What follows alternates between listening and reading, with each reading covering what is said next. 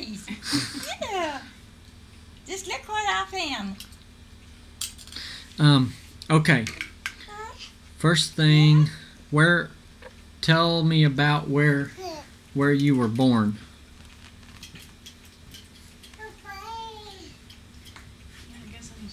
Oh, you can turn that off if you want to, Mike. I think it's warm enough in here. Whoa.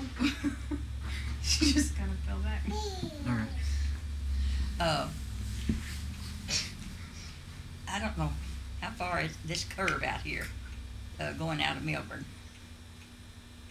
Just a little bit to the left, out where the guy that used to have the singing. I was born right near there. The bluegrass thing out there? Oh, okay. Yeah. Is there a little trailer park type thing out there? Yeah. Okay. The old house is gone, but that's where I was born. How long did you live there? Well, I just lived there probably a couple of years, but then my dad moved just a little ways from there, back this way, and lived there till I was about 5 years old. And Do you remember anything about the house? Yeah, I remember the house I lived in. What was it like? It was a nice house back in that day. Had a big chimney, it's white, and had a porch, and it got blew down the hill a ways. It's on a high hill. You can see it from the highway going to Tish over there. Oh yeah. You can see where it used to stand, the hill. It got blown down the hill? Yeah, we went to the cellar one night, came up a cloud, and we heard the bricks hitting the cellar door. Daddy hollered, "Our house is gone." He peeked out, and our house is gone. It blew down the hill. Just didn't hurt it much, but it tore the chimney down, of course, and they had to pull it back up the hill and fix the chimney. But I was about 5 years old, and we moved from there over where Maxine Converse lives, right there where her house is. Or Maxine used to be Converse. It's Maxine Dunn, Maxine Neely now, I think. Okay. Tell me about your mom and dad. Well, my mother was a little lady, dark-headed. She had a little Indian blood in her. She had long black hair, did it up on her head like old-time people does, you know. And she was only 38 when she died, and she left 10 children. And me and my older sister and my daddy helped raise them. How old were you when she passed away? Huh? How old were you when she passed away? I was born in 1913, and this was 29. I was about 15, I think, or 16. 15 or 16, and my sister was a couple of years older. I'm going to stop there real quick.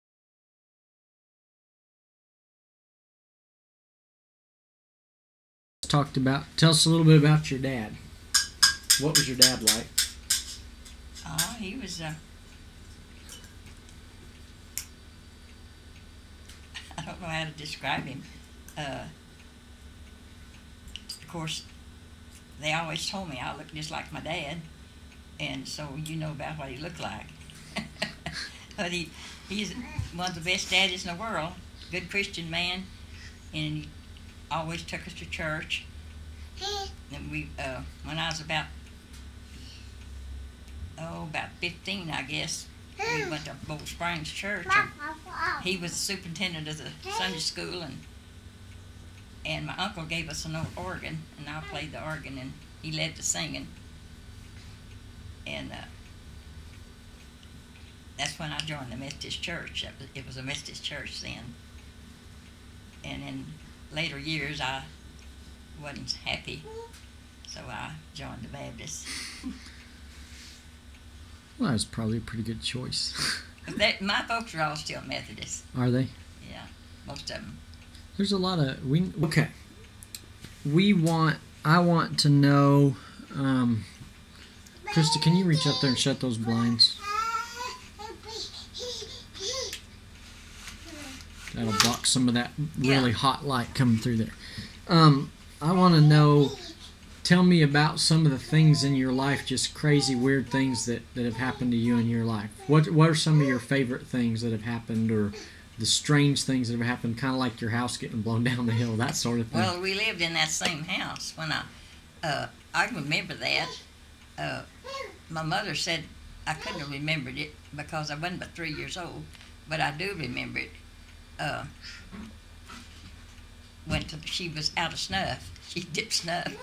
She wasn't nasty, old dipper, but she dipped snuff a little bit, and she went down to the neighbors to borrow some snuff. She was out of snuff. She had made me a little pinafore dress. I thought it was so pretty, and we was walking back. I remember I was walking behind her, and I kept begging her to let me carry the snuff. It's in a little tin box in my little pocket on my new apron, and she said, "No, you might get it in your eyes." I said, "No, I won't." She just kept on saying, "No, you don't. You'll have to get it in your eyes." I remember following behind her. Her and one or two sisters and brothers was walking with us, and finally she let me carry it. She said, "Now be careful now, don't lose it." So I put it in my pocket, and I got a little ways down the road on our way home, and I thought, I don't want to get it in my eyes, so I just took it out and took the lid off and dumped it out on the ground, put it back in my pocket. Got home, she said, "Thelma, where's my snuff?" And I handed her the little empty box. And she was telling one of the neighbors about it. And I said, "I remember that, Mama." She said, "You couldn't remember that. You wasn't but 3 years old." I said, "I do remember it. I remember exactly. I could take you right to the road now."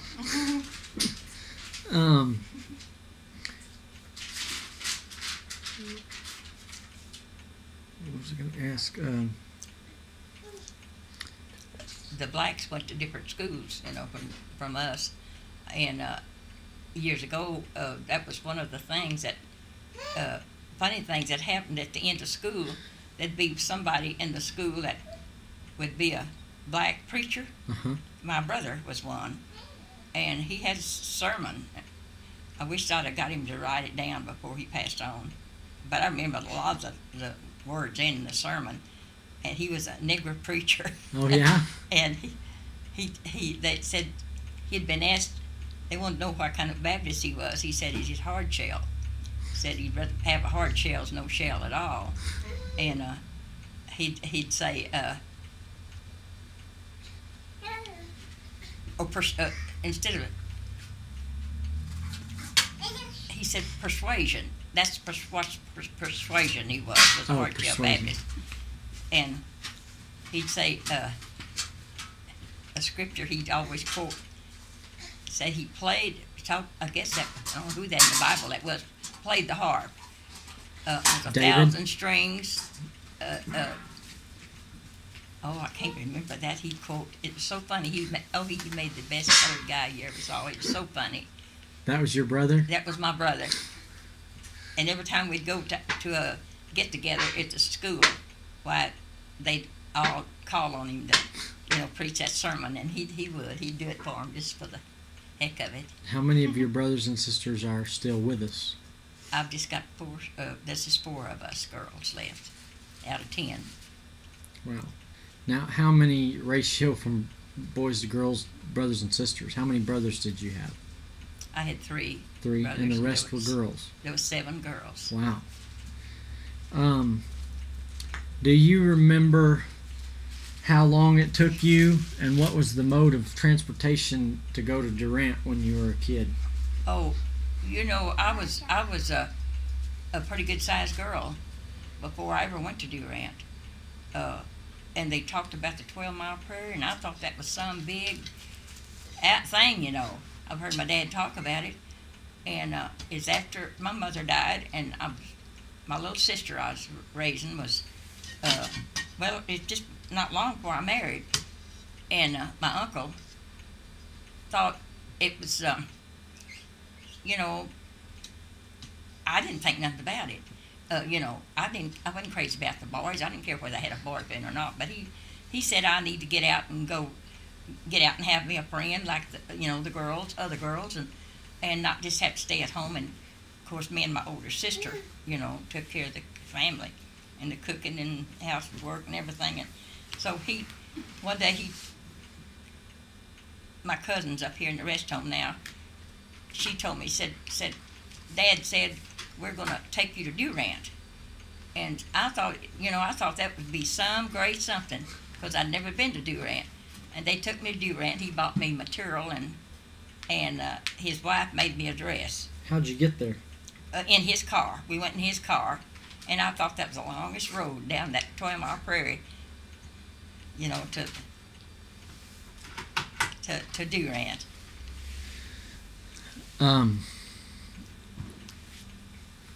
When was the first time what was the first movie you ever remember seeing, or one of the first? I know you might not. Well, I can't remember.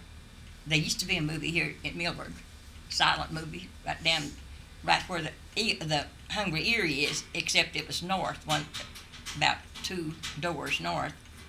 And I don't remember. My grandpa ran the store there, and he'd always give me a sack of candy when I'd go in there and give me a ticket to go down and see the movie, and I'd go across the street down there and watch the movie. But the first movie I can remember, really the name of it, was that King Kong. Okay. Now I was a teenager then. We was out in Shamrock, Texas, picking cotton, and I remember it was raining. An old man here in Millburn had an old Model T Ford, and my brother come and got us because he made a crop out there with this guy, and he came and got us girls, 3 of us, to pick cotton. And my aunt and her husband came later from Melbourne out there and lived in a little cotton house where they had 40 cotton pickers. And I remember us going in that old Model T car. He took us to the show at Shamrock, Texas. And I remember we was going down the street, and I kept hearing this woman screaming. And it was raining. I'll never forget. I kept thinking, I said, somebody's hurt, something's going on. It had me scared. I'd never been to a movie, that was all silent. And we went in the movie house, and that's where it was coming from. It was old King Kong. That one of the movies of King Kong, that where you got that girl on top of that big old top of that building. Yeah, building. Yeah. And I thought that was something. What about TV? Oh. Where were you when they? Well, we lived right down here in a little old house, and Kenneth wasn't long before he died. The people here in Melbourne went together and give money, and they bought a TV for him, for Kenneth. That's the first TV we ever owned. Wow. Black and white. How old was Kenneth? Well, he was about 15 or 16. He was 11 when we first found out he had muscular dystrophy. But he died. He was almost 19 when he died, and he was about 15 then. Tell us about him a little bit. Oh, he, naturally I thought he was smart, but because he got to where he had to go in a wheelchair, and he quit going to school, and the teacher came down to our house and taught him. And that happened while we lived in New Mexico, too. The teacher came and taught him. But they all said he was, they just was dumbfounded. He was so smart, intelligent. And what'd you do? Did you bump your head? What'd you bump your head on? The wall. I heard a racket.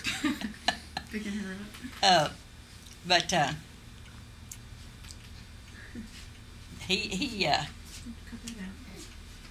they put him in the hospital at Oklahoma City, and he told me when they took him up there, he said, Mama said, I'm going to let them experiment on my body, and maybe they'll find out something, about that disease, and there won't be, other little kids have to live like I, He was happy. He was happy-go-lucky kid, and he was full of mischief, too. They better not do something to him. He'd chase him in that wheelchair, and he'd pick up something and he'd throw it at him. But he was always coming up with some kind of something funny. He was good-natured. real good natured. Did he pass away in the hospital? Huh? Did he pass away in the hospital? Tell us about that. No, we lived right here in this old house, and he was at home, and of course, the doctor was coming out ever so often, you know, and it wasn't a cure for it. They told us at the beginning it wasn't, but then he'd have to go into the hospital at times. He'd have pneumonia. That was the main thing, and he'd have to go in the hospital when he'd have pneumonia. But the day that he passed away, he was just an ordinary day. But Wendell was in high school, and he got up every morning and dressed him and got him in his chair before he went to school. And that morning, he woke up. He said he had a little pain in his side, but he felt okay outside of that. So every time Wendell would start putting him in the chair, he'd say, "I can't sit up." You know, he had curvature of the spine, and he was kind of bent over, and that shut off his breathing, I guess, when he sat in the chair, and he had to lay back down. And so he said, Mama can get me up later. He said, "You going to school?" So I tried to get him up several times during that day, and every time I'd get him up in a sitting position, he'd go saying, "Lay me down. I can't breathe." That pain was in his side, and it cut his breathing off. So, but he was cutting up with Uncle Law was there, and visiting, and he was joking with Uncle Law that night, and before he left to go home, and Uncle Law was joking with him. He was laughing, cutting up with him, and he needed to use the bathroom, and so Wendell went in there and was trying to help him get him up on. We didn't even have bathroom. He was getting him up on the pot, and every time he'd get him up on that pot, he'd start saying, "I can't sit up, I can't," and he'd lay him back down. "Hi there, boy." And but anyway, Daddy said, "Well, I'll go over and get the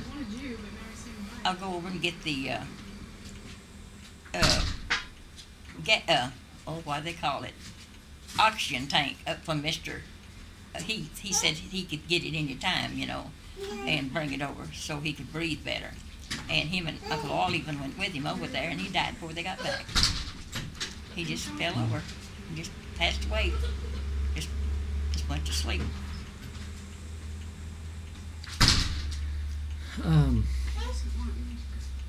Tell us about. I mean, tell us about when you met Grandpa. Well, I knew him when we were just kids. About the time I started school, and in fact, the business, I was visiting school with my brothers and sisters that's older than me, and they were going to school. They lived back over here on the hill where Mrs. Vessel lives, and I remember them when we'd get off the bus. We lived down where Maxine lives now, in that old house used to be there, and they'd throw rocks at us. We got out of the wagon. It was a school wagon. We'd get out and we'd start down that road down to where Bert lives, and they lived up on the hill there where Miss Vessel lives. And they'd throw chunks and rocks at us. Grandpa would? Yeah, him and Doc. They were twins, you know, Yeah. and they were what one didn't think of, the other did. But then that was when we were just kids. We were just 5 and 6 years old. And then they moved away, and I forgot all about. Well, I didn't forget them, but you know, we just knew them as those two mean little Beavers kids, him and Doc.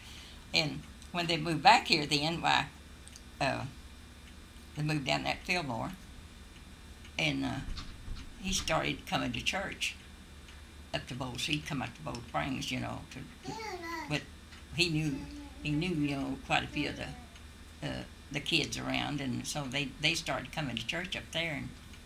And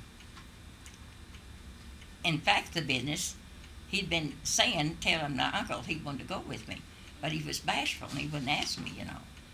And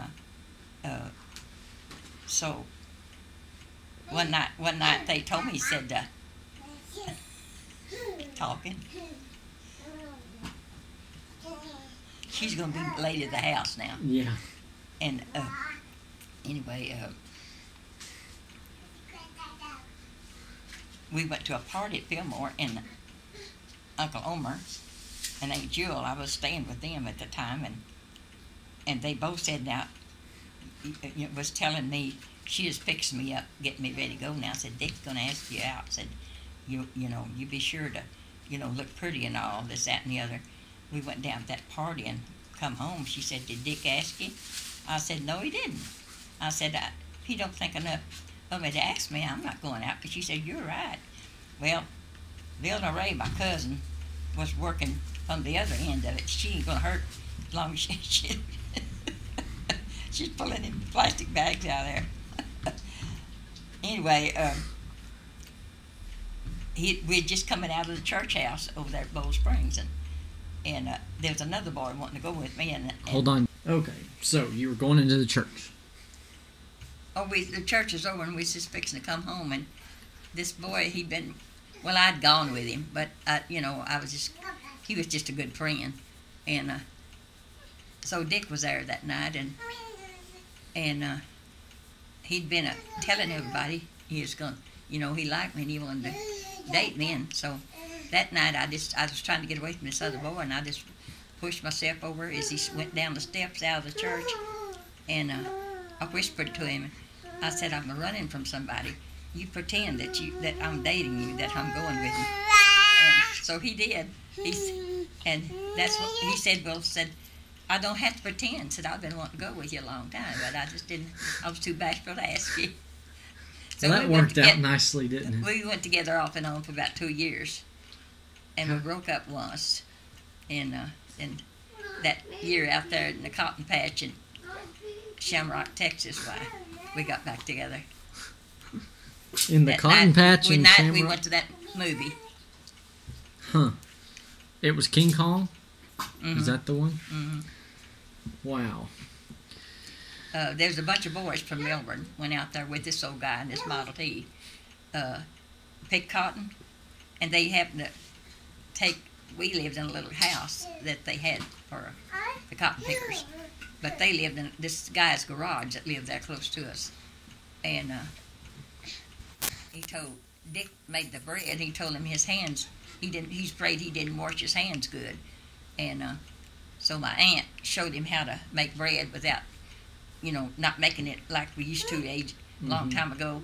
Stir it with a spoon and pour it out on the dough board, and flatten it out. So he that's the way he made bread then. And Lonnie come to see Dick before he died one day, and he said, Dick said, we had good times way back there in them old days. We was picking cotton, didn't we? And Dick said, yeah, but Lonnie, them good old days are gone. Lonnie said, oh, we can still laugh about them and talk about them. Tell me a story about Harley. Who? Harley. Harley Earl? Yeah.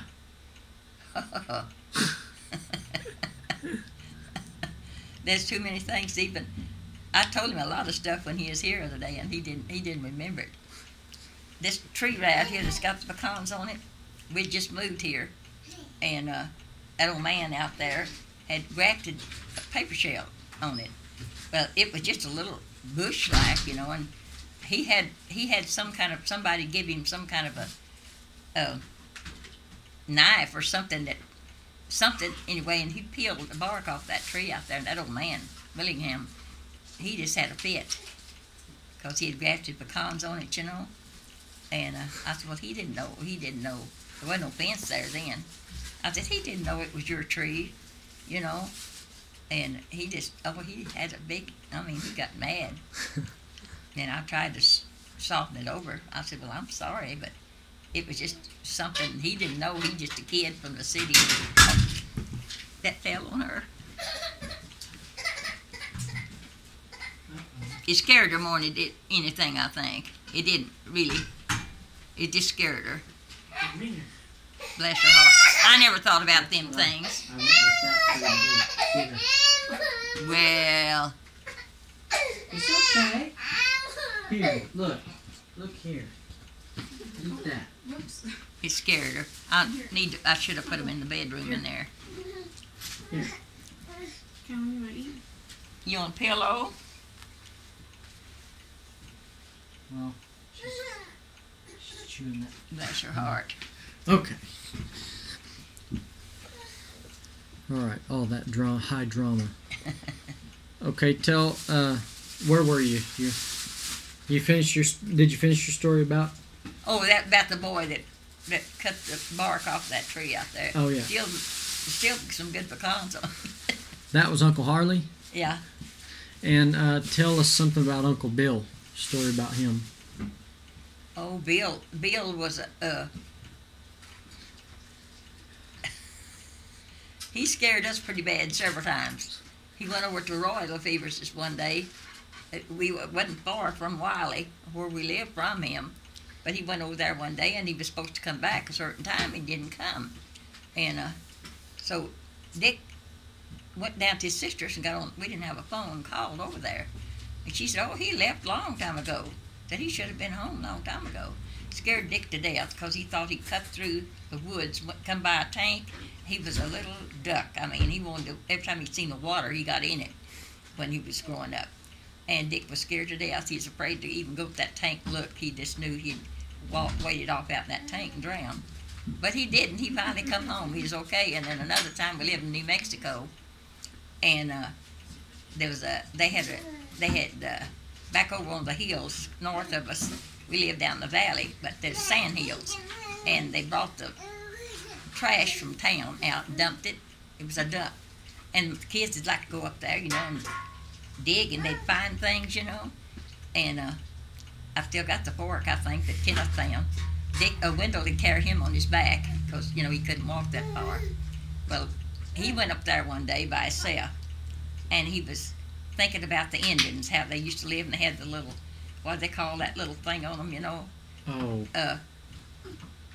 It's like a little skirt looking yeah, thing. Yeah. Well, he pulled off his clothes, and I don't remember what kind of a jacket or big handkerchief or something he had. He tied around him and was pretending he'd wandered on off away from there. But that's where Dick went to look for him because he knew that's where he'd gone. And he found his clothes and no bill. He come back down to the house, and it was about, I guess it's a quarter of a mile from our house or something like that. He said, Thelma said, that Bill has gone crazy or something. Said, I found his clothes and no bill.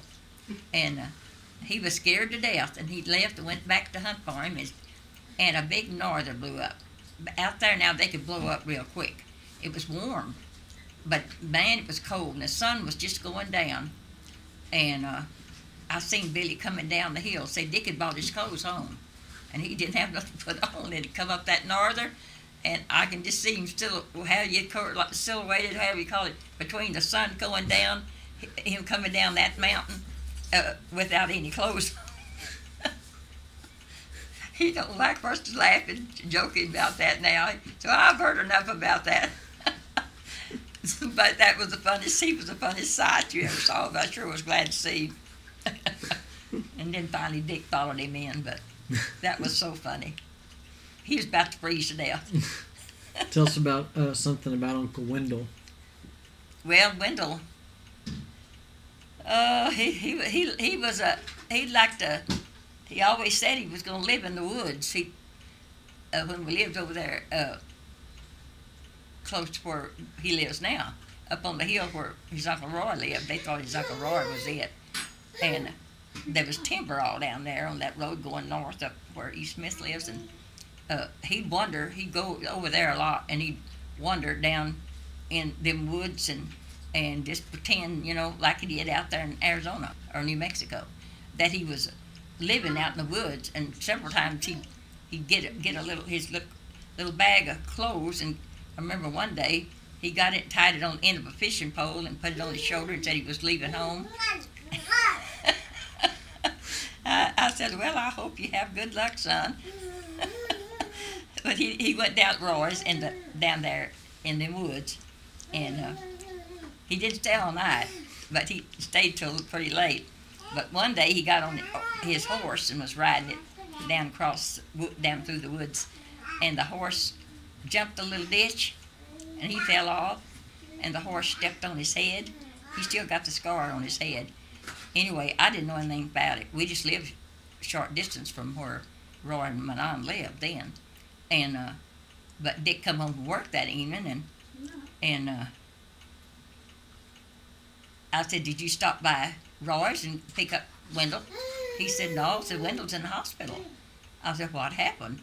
He said, "Oh, he got on that horse of Roy's and was crossing the ditch. He met them taking him to the doctor as he was coming in from work, and so he took him over at Medill to the hospital.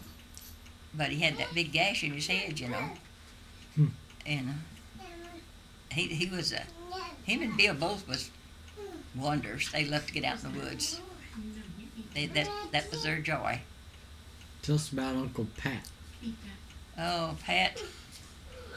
The old man used to live down here, calling him Pat the Rat.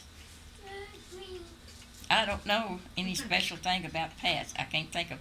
Bill was the one that's always slipping off. There's a story about him beating on my cousin Charles Branch or something. Oh yeah, Tell about that. When they's going to school up here, Charles was a cut up, and of course Janet was as mischievous as she could be, you know, and they'd kind of get into a scuffle sometime at school. And one day she said something to Dick about something, and she's about Charles, made her mad or something, and so he told Pat, said the next time Charles jumps on to Janet, said, "You give him a whipping." So the next time at school that he was teasing Janet, well, he gets on him and gives him a whipping, and the teacher gave him a whipping. He said, "Well, I just doing what my daddy told me." What's the matter, son? Is he hungry, reckon? Are you? You hungry? You want to go sit in that chair? Okay. Right, so he went into the school. Yeah, he went up to school and jumped onto him when he was teasing Janet. Started teasing her. He jumped onto him and they had a little fight. And so the teacher gave him a whipping. He says, "I was only doing what my daddy told me." So leave that there, Callan. So that's what he told the teacher. Said, my daddy told me to whip him when he would tease my sister again. He was just looking for an excuse, wasn't he? Yeah. He was looking for a reason. Okay, how about Uncle Mike? Well, one day, we lived right down here, and he was just a kid. C.B. Hauser lived in a big 2-story house. And we missed him. We couldn't find him nowhere. And we looked and looked all over this whole block, hollering, calling him, you know, and couldn't find him. And finally, someone went, Beth was at home, CB's wife, and they went in the house and asked her if she'd seen him. She said no. And as they was coming out of the house, Mike comes down from upstairs. He'd gone up there, and it was warm, and I guess he just wanted to go upstairs and see upstairs, and he laid down under the bed and went to sleep. And when he heard us out there, he said he saw us out there beating the bushes, you know. And I said, "Well, why didn't you holler? Why didn't you let us know?" He said, "Well, you'd be scared too." Said, "I thought y'all was going to beat me to death." Said, "Y'all was out there beating them bushes, and I could hear you out there calling me." Said, "I was scared to death to come down." But he said he got up there upstairs, and it was warm up there, and he's just sitting there looking out the window, and next thing he knew, he was sound asleep, laid down there on the floor and went to sleep under the bed. All right, tell us about Annie Lane. Something about Annie Lane. Well, one time was her and her cousin was a Church of Christ, and she'd go sometimes up to the Church of Christ church with her, just because she's her, you know, her friend and all. And this one time they's going to, I don't remember where it was, somewhere to some kind of a youth meeting, and Elaine went with her, and went in the car with her, with these people right here, the Pages. they was a Church of Christ, and they went. He was a preacher up here, and she went with the church over there. Elaine went with her, and when they started to come home, why, instead of coming back with the preacher, Patricia's boyfriend was there from out on the prairie, and so she got the car with them, and they's coming around Wiley Corner out here, and they's going too fast, and they had a wreck. They rolled over, and we was scared to death when we got the word that she'd been in a car wreck, you know. And Dick had just bought her a new pair of shoes, and when she got home, she didn't have but one of the shoes, and she was worried about that other shoe. Said Daddy'd be mad, you know, 'cause she'd lost that new shoe. But she was scared to death. I mean, she was a-shaking. She was scared to death. And of course, we was, Daddy didn't whip her or anything, but he got on to her, said, next time you go to church, somebody you come back with who you go with. She said, don't you worry, Daddy, I will never do that again. She was scared to death. But she was crying because she thought Daddy was going to whip her because she'd lost one of her new shoes. Tell us about Aunt Nancy. Oh, Nancy was one that was a pretender. Elaine was always wanting you to do something for her, or whining and wanting me to let her iron or something when she's little, you know, and pester me. But Nancy'd get off in the corner somewhere with her little paper dolls, and you'd never hear a word from her. She pretended, you know, a lot. And she pretended she wasn't old enough to go to school. And one day she was, the boys was going to Fillmore School, and Jackie Carter, you've heard of Jackie Carter, I'm sure, was her best friend.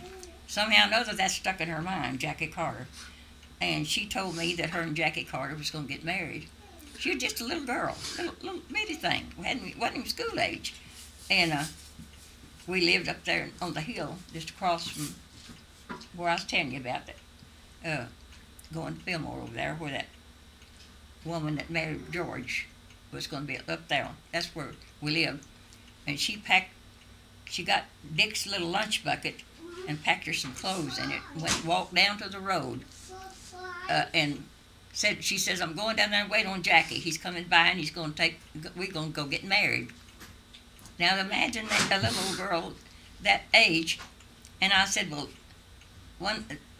she come back up the house, of course, but during that day, I said, I just keep hearing cars going up that road. They're getting stuck, because when it rained, that road was, you know, they get stuck on that road because it wasn't graded or nothing up north. And I said, I heard one down there, it's been just a, you know, buzzing. They're stuck, I know. And she said, well, that's Jackie, he's coming at you. She's always telling things like that. Imagination. She had imagination. Right. Tell us about Janet.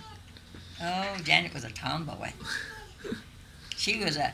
I said she's only one of my kids that would always say, "Mama, bye," when she'd go to school. She'd, you know, walk when we lived in a big two-story house, and she'd always holler bye when she'd go to school. And when quick as she'd hit the front porch, you got it.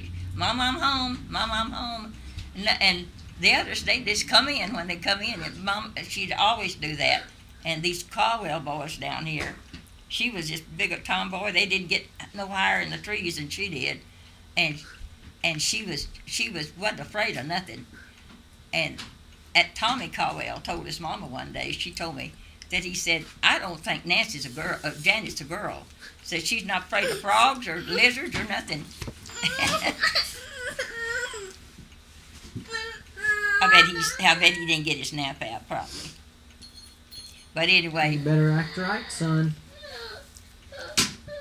Stand up and act reckon right. He's hot.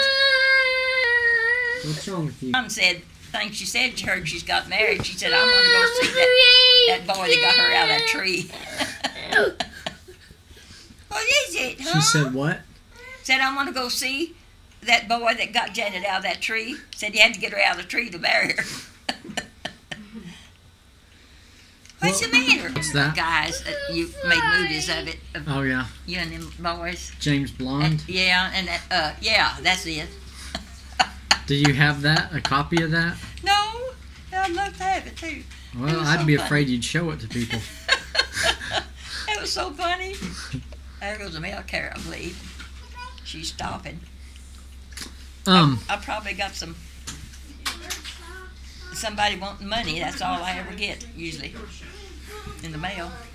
Okay, so we talked about your kid and we talked about your husband and I think we talked about all of them. did we talk about all of them? I think so. Okay, I thought I think so. Mike was the last one that hid up here in the Yeah. neighbor's house. You under the had so bed. many of them, it's hard to keep track, huh? And it'd take us 3 days to do all your Oh my goodness. grandkids and great Yeah. grandkids. So, let's see here. I wanted to talk a little bit about what do you think is the most, we're going to get philosophical here for a minute. What do you think is the most important thing about life? What have you tried to make the most important thing in your life? Well, when I was a kid, as the Bible says, I thought and acted as a kid. But after I got up, especially after my mother passed away, and I had to shoulder the responsibilities of being a mother to my little sister who was only a month old. Of course, I knew something about it because I'd helped her with the others, that came along before her. But I don't know why I didn't have a urge to get out and I'd rather. That was my joy, because I just loved babies all my life. No wonder I had so many. And I just, they were like dolls to me. All my little brothers and sisters that I helped Mama with. And I heard her tell my daddy just before she passed away. One night she's having one of those heart attacks. They don't have them now. When they have them, I guess they go to a doctor and they give them something. But back then, now they called it leakage of the heart. But she'd wake up in the middle of the night and she'd just be screaming. Her heart would just be hurting so bad, and I'd hear her and Daddy talking, and I heard Daddy say, Lillian, she told him one night, our bed was by my sister's just across the hall from theirs. I heard her say one of these nights that it's going to be my last one, And he said, Lillian, you can't leave me. What in the world would I do with this baby and all these kids? And you just can't leave me, And he had a place where he prayed. Went up to an old shed up at the foot of the hills where we lived there then in western Oklahoma. And I'd hear him out there, praying every day. He had a certain time to pray. I'd hear him praying. And Mama took one of her spells one day while he was up there praying. And so when he come to the house, I told him, I said, Mama just had another bad spell. And I said, I heard you praying for her. And I said, she said that she went to feeling better. I told her you was up there praying. And she wanted to know where he was. And I said, he's up at the barn, up there at that old barn praying. I heard him praying. And she said, I'm feeling better. And so I told Daddy that. But he also told her, said, you just can't leave me and leave. I don't know what I'd do with all these babies. And she said, Wes, said, I'd trust Thelma with this baby as much as I'd trust myself. And so when she did pass away, why, she just like a doll to me, I didn't want to do nothing else, only just be a mama to her, And so she'll always be, like one of my own, because she just, and we almost lost her. She almost didn't make it. And an old doctor, he's got to be dead and gone now, lived out at Benson, Oklahoma. I went down to my aunt's. She come up there and told Daddy, said, let me take Thelma and the baby down there and see if I can help. Maybe we could get her straightened out. She cried day and night, and with colic, and the milk didn't agree with her. Any formula, we tried everything we ever heard of, and nothing agreed with her. And so I went down there, and we went over to Benson, that little town west of Reed, where she lived, and somebody told her about this old baby doctor, and And so he told us what to do when we got home, and we done it. And she never cried anymore. I mean, she was only just once in a while, peekaboo. And she's the sweetest thing. And she come out of it, and this old doctor told us, he said, you need to take a picture of her when you get home. So if you do what I tell you, said in 2 weeks you won't know this baby. And so Daddy he come down there from Reed. It wasn't very far from from Jester where we lived to Reed. And he just went to bawling. He said, I can't believe that's my baby. That's how much she had changed. And I said, the doctor said you would know her. And wanted us to take a picture, but we didn't have a camera. And then take another one, in 2 weeks. But what all he done, and I gave that recipe to a lot of women that had babies after that, and they just, did good on it. It was buttermilk. And she loves buttermilk to this day, and I do too. She told Aunt Lily they had cows. He said, when you get home, it was late in the evening, said you go out and pick out one of your cows and just use this same cow's milk each time. And he told how many ounces, and put it on the stove and bring it, don't let it boil, but heat it to a boiling point, and then take it off the fire and let it set till it cools down, just milk warm. Said there'll be a little skim on it, but said that won't hurt a thing. Said, and then I don't remember how many ounces of lactic acid, but that's all that we done. So many drops, and after she got up bigger, I didn't even have to count the drops. I just poured that lactic acid in there and beat it as I poured it in there, and quick as it turned to buttermilk, that's all you needed. And then put some Karo syrup. You wouldn't have knew her, but she's a little thing now. She makes me think of my mama. Liv be the old stoop thing, and she has back trouble, and she's twisted, and she has what Janet's got at Go look out the window. Go look outside. Narcolepsy. But What's her name?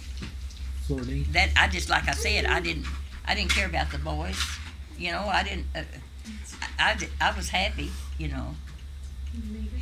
he learn how to open that? Yeah. I bet he did, cause He needs that hat on though. The neighbors wanted. Some of our neighbors wanted to take Janet. Floridine wanted Daddy just let them have her and raise her, and he said no. I said we're gonna stay together. Said as long as one has something to eat, we'll all have. So we'll make it some way. So we moved from out there back to down here, close to where Jackie Callan lives now. And so that's where we lived the rest of the time till I got married. What do you know what I mean when I say your legacy? What do you want to be your legacy? How your children and your grandchildren and great-grandchildren and so on remember you? What do you want? Remember me as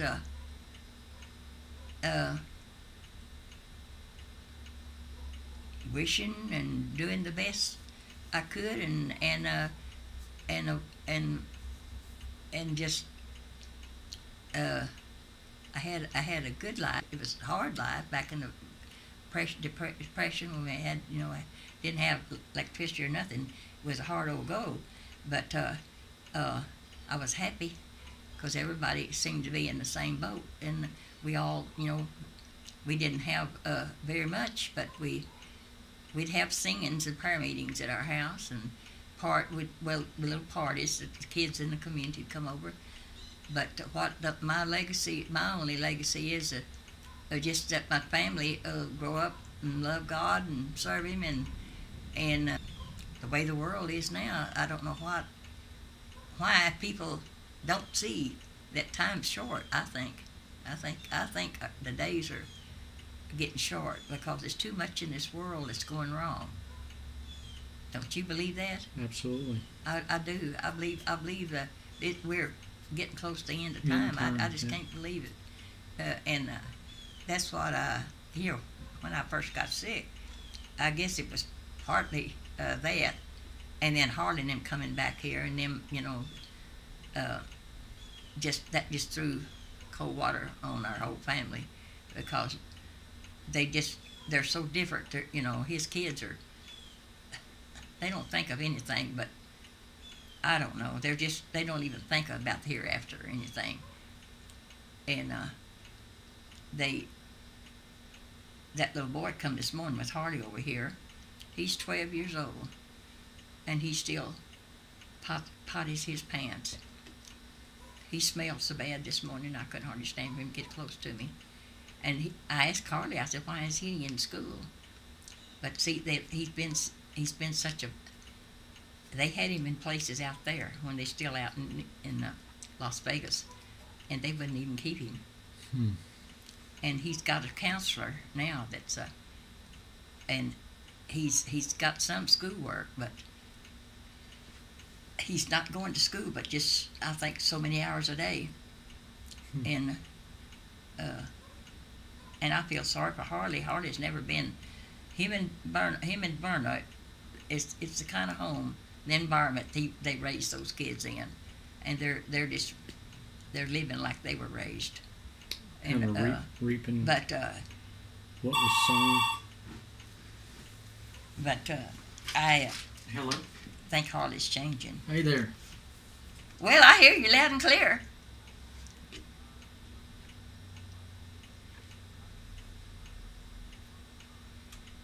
Well, it's working.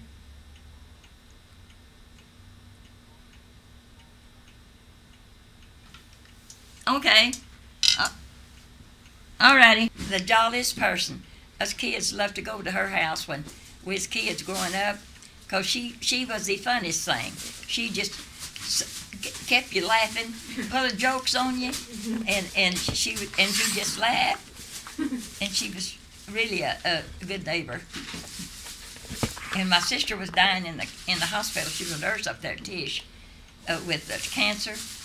And my sister from Amarillo come down here, and she was so mad at some of them nurses, she didn't think they was taking good care of my sister. She said, nobody takes care of my sister but Dora Palmer. That was her mother. Are you gonna pick up? Yeah, I'll pick up. I'll be right out. Well, This is maybe a little strange for you to talk about, but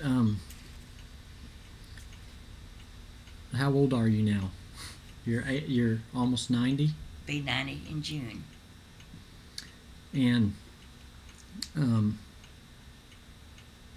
not too many people have the opportunity to.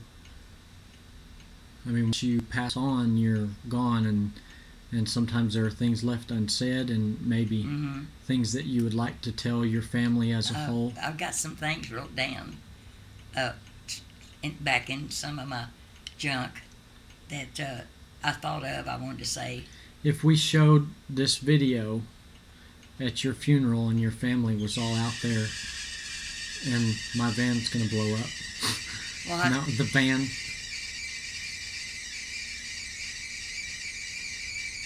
To the Hit car? the gas. Never mind. Oh. Anyway, I didn't know what it was. and if this was on a big screen and all of your family, kids, grandkids, great-grandkids were all sitting out there, and you were gone, what would you want to tell them? I just tell them that I'm in a better place, and I love them, and I did the best I could with them, and I hope they all would learn that the time's short here on this earth, and they need to get ready to meet their Maker.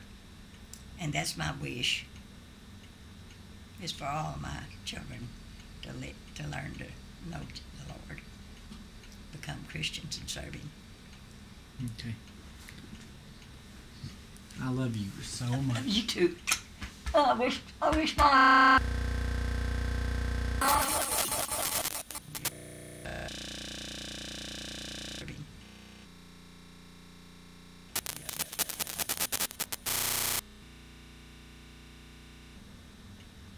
It's for all my children to learn to know the Lord, become Christians and serve Him. Okay. I love you so much. You too. Oh, I wish my boys were as good as you are. And that way, because they just, I don't know. I guess one thing, well, my daddy was so, he was such a religious man, but all of my brothers become Christians, but they didn't go to church like they should. I mean, my brothers, and then my boys, same way. Now Wendell says that the Lord saved him when He took the drink away from him. He said I wasn't ashamed to fall on my knees and cry out. Said God was the one that delivered me, and I think he's a Christian, but he won't go to church. But he thinks that he's one of those kind who thinks that he can be a Christian and serve the Lord just out in the woods or anywhere he is. Yeah. But I'm hoping he's going to get his eyes open. And Harley, I've been praying for him, and he's softening up, and I think he sees now he made a big mistake, and he admits it when he's going.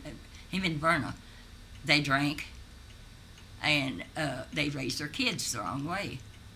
If he'd now that don't mean that they can't. They won't. I think in time they will. And they told me that Verna, I witnessed to her and him both when they were here, drinking and all. And Bernice down here, my best friend, passed away. She'd had the open heart surgery just like Verna did. And I told Verna, sitting right over there behind that table, I said, Verna, that could have been you. I said, she took good care of herself. I said, she got that open heart surgery. The doctors told her, no drinking, no smoking. And she wanted to live, she had to take care of herself. And I said, that could have been you, because you are not being careful. You're not doing what you ought to do. And she sat there and told me that the doctor didn't tell her not to smoke or drink or nothing. And her daughter was sitting right over there, Kathy, the oldest girl. She said, Mama, don't sit over there and tell that. I said, you know better than that. The doctors told you that you couldn't smoke or drink alcohol or nothing. But she's trying to make us think, She's pretty good, Lidgy. Kathy? Oh, she's a sweet girl. She is sweet. I mean, she's a darling. And she was, when she was a girl, they'd come see her. I heard her ever started to leave. She didn't leave her grandma. She was going back in her dad abuse. He did. Him and her both were.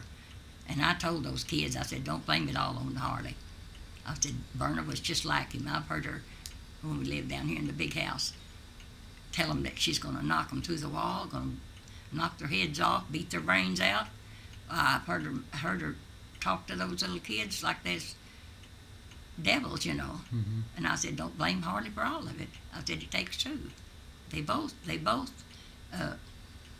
didn't treat you kids good. But they don't have to do it because they was brought up that way. But they are. They're bringing their little kids up the same way. Yeah. Earl, over there where he lives right now, out this side of Tish, coming out of Tish, I was in that house while Kathy is here. We went there, and they don't have any furniture. Didn't see the bedrooms. I don't know if they even got a bed to sleep on. They don't have clothes. They're dirty. Every time they come, looks like they've wore their clothes for a week. They probably don't have money to even go to the laundry. And they didn't have anything in that room in there except a little old TV thing and some of those folding chairs and those metal trunks, what you call them. They set in their glasses like it was a coffee table. And over here in the corner, there was a big wagon, wheels that big around, a green, pretty wagon. And I glanced at it, and it was full of beer bottles. Now that's what the boys, not he paid for that.